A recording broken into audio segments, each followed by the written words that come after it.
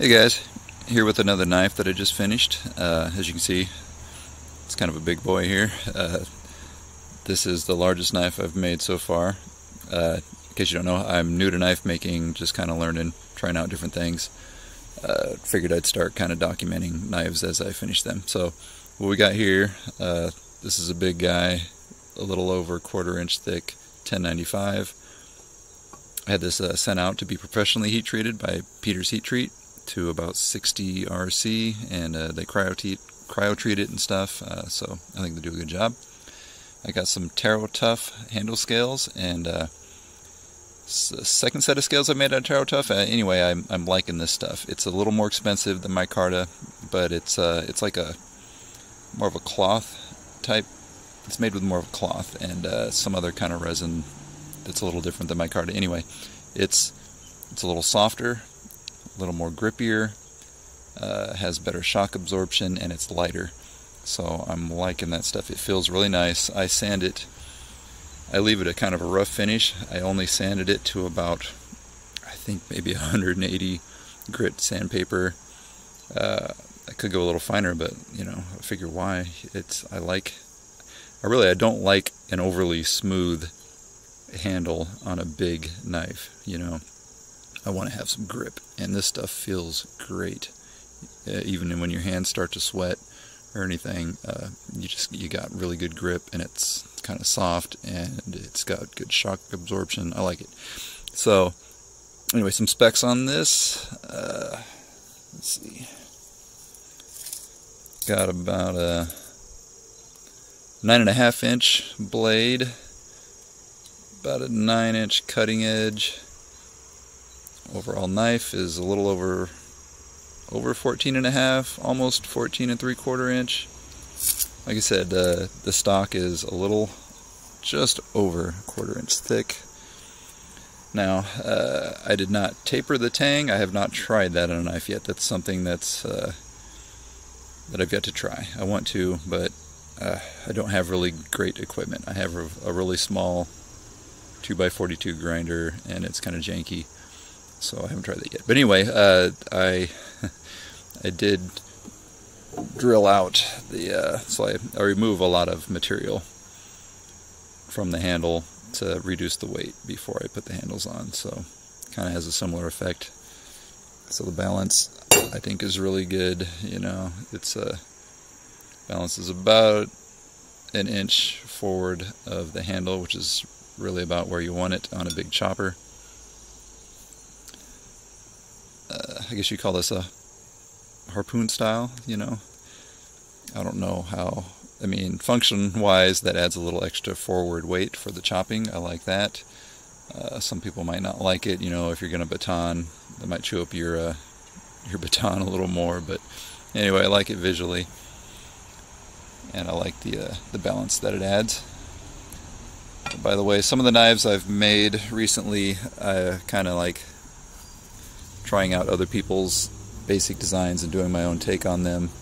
This design I can claim is my own, my design. There's probably other knives out there that are similar, you know, big chopping knife, but I didn't really copy this off anyone. This is my design. Issues that I ran into as a new knife maker and learning. I accidentally ground this blade a little thinner than I meant to. This edge is pretty thin, pretty fine. I measured it with my calipers, and right behind the edge it is 0.023 inches, which is pretty thin, or 0.62 millimeters. And if I want to compare that to something like I measured a ESEE Junglist to see what that measured out as, and the Junglist is almost twice as thick behind the edge as this. So anyway, that has me a little worried about how this is going to do if I'm chopping through hardwood, or if I'm trying to, you know, split some wood with it. How is that going to hold up? So I have not made a sheath for this thing yet, because I want to chop with it a little bit first and see. I want to make sure it holds up, and like I said. So I'm going to do a little video, I think, of just me testing it out, chopping on some stuff, see how it does. I'm not going to try and destroy this knife, because I got a lot of work into this thing. I just want to make sure it holds up before I make a sheath. One other mistake that I made as a new maker, shaping this handle. You know, I'm getting my handle shapes down. For the most part, some of them are turning out pretty good. This one, one thing I screwed up on here. Let's see, we'll turn it this way. Yeah, you see that? I did not mean to make it this thin right here. So that was not intentional. Got a little carried away on my grinder. Yikes, kicking myself over that. But anyway, it doesn't feel too bad. You know, when you move up, you choke up there for this finer grip, it doesn't feel bad. And when you're really wailing on it, you know, chopping hard, you're going to move your hand back here anyway. And there's plenty of meat in the handle back there where you're, you know, swinging it. So I think it's going to be okay. It just kicking myself there. So one good thing is I got two of these. I made this first, and I got this other one here that's basically the same design, but I'm learning from what I did on this, and I'm tweaking a few things to try and improve it on this next one. So the little mistakes and little things I don't like about this one, hopefully I can refine and improve a little bit on this one here. So, oh, here we go. So this is nice and freshly sharpened. It's very sharp, as you can see here. Pretty fine edge. So like I said, I think that's it for this part. I'm gonna test this out a little bit.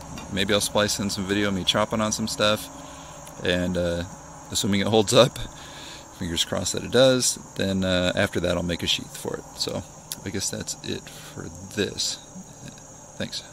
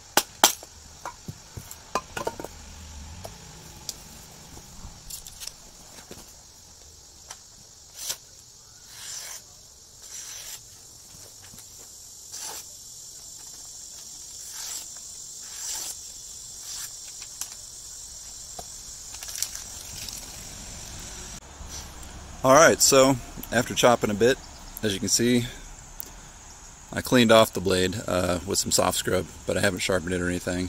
I think you can see it held up. I don't see any, I'm trying to get it in the camera here, jeez. Nice and straight. I don't see any rolling or deformation. Obviously it didn't break or warp or anything. Hopefully I can get that on camera. So I think it held up. Obviously, you know, I didn't go crazy on it, but I think it held up for what I needed to do. Still seems to be pretty sharp. cleaned it, but I haven't resharpened it.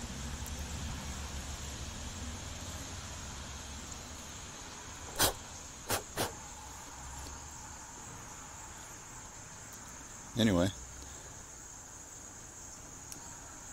it worked. Now, time to make a sheath.